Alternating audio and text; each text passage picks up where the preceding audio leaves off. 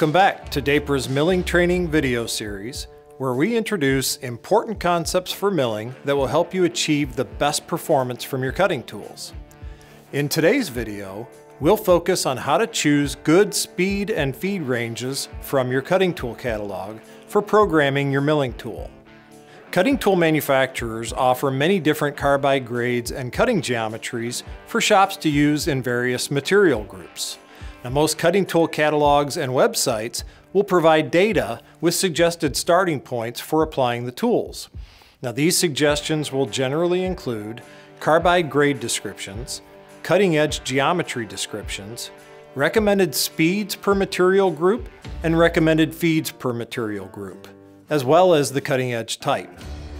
This is an example of a cutting tool speed and feed chart. Now, every cutting tool manufacturer does it a bit differently, but some basic information will typically be present. The various ISO material groups will be identified, and the available carbide grades from the manufacturer will be shown as being either suitable or unsuitable for that material group. Now, for each matching carbide grade and material, a range of speeds in surface feet per minute and feed rates in inches per tooth should be shown. The programmed speed in revolutions per minute and the feed in inches per minute will be calculated from these numbers. Now, this chart may also indicate a recommended cutting edge geometry to use for each material group. Now, it's important to feed within the recommended range shown for that cutting tool. Feeding the tool at more than the recommended feed per tooth could result in tool breakage. Feeding less than the recommended range could cause premature wear, material work hardening, and poor productivity. The speed range is a bit less volatile. Too high of a speed will shorten tool life. Too low of a speed, while lengthening the tool life, will decrease productivity. Dapra recommends starting at roughly a midpoint in the recommended speed range for that material group, and then gauging results based on achieved versus desired tool life. Since every shop has different priorities in regards to productivity versus tool life, the ideal speed will vary from shop to shop. Now, when machining softer materials, taking lighter cuts, or using smaller diameter cutting tools, you're creating less heat, so the higher end of the recommended speed ranges could be possible. However, when cutting harder materials, or taking heavier cuts in softer materials, or when using larger diameter cutting tools, more heat is being created. So choosing a speed in the lower end of the recommended range can often be the best choice. For the feed ranges, a heavier feed per tooth may be possible when machining softer materials, taking lighter cuts, or using a larger, stronger cutting tool.